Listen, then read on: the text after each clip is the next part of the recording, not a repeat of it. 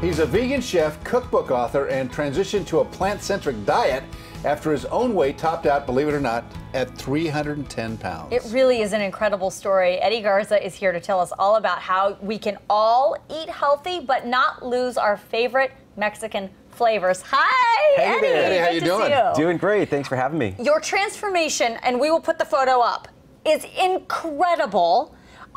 You did that solely on a plant-based diet.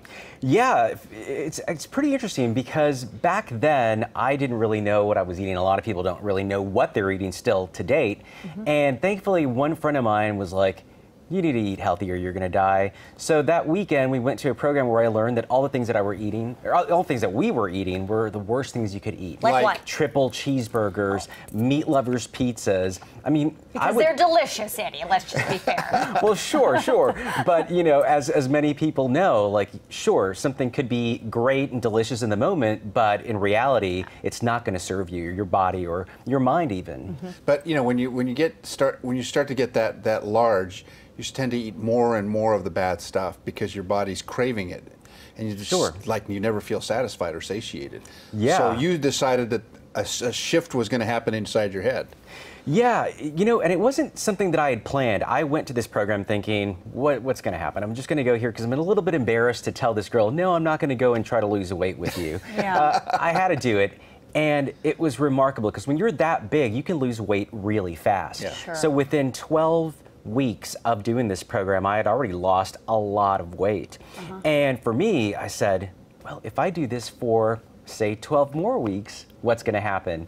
And then all of a sudden, I ended up transitioning to a plant-centric diet. So I wasn't vegan yet. I was more like plant-forward or plant-powered. I don't understand what any of those terms mean. So tell me, what does that mean? Because because here's the thing: is plant-based, vegan, very trendy right now. All the celebrities are on these types of diets. Everybody's talking about it, but I don't really know what it means. Well, it's pretty simple. It's thinking about plant-centric as the center of your plate being all plants.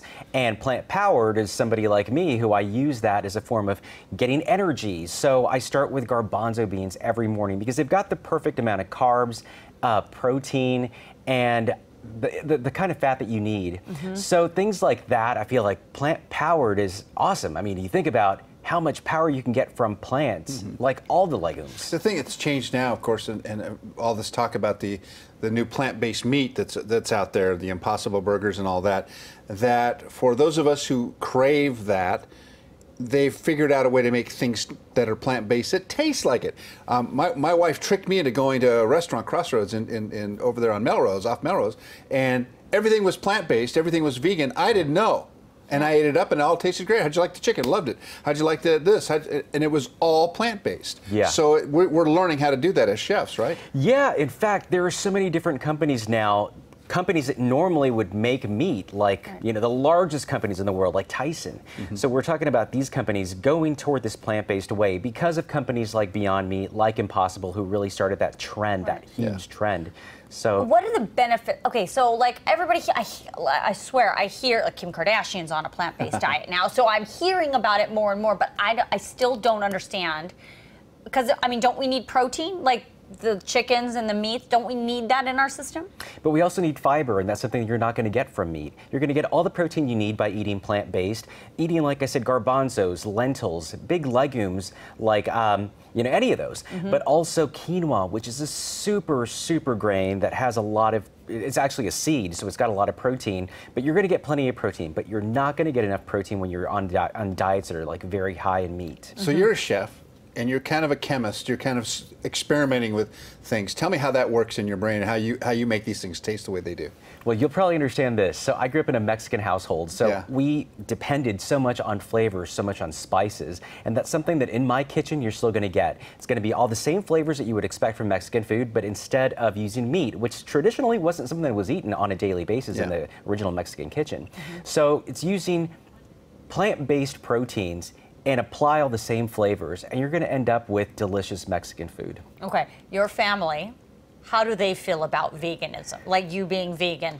Yeah, well... And are they into it now? I mean, are we still talking what, you know, the traditional Mexican food at your house? It's pretty amazing how my transition convinced my brother to move in this direction as well. Really? My family is largely plant-based because of that. Wow. Everybody sees the health benefits. They see their skin improving. They see so many different things, like they just feel just higher energy in general.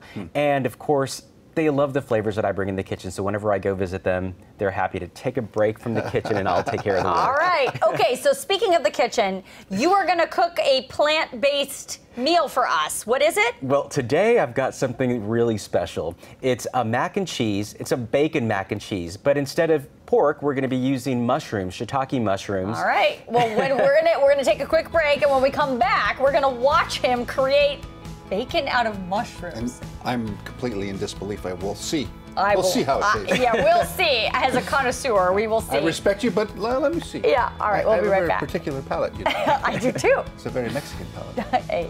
Frijoles and stuff.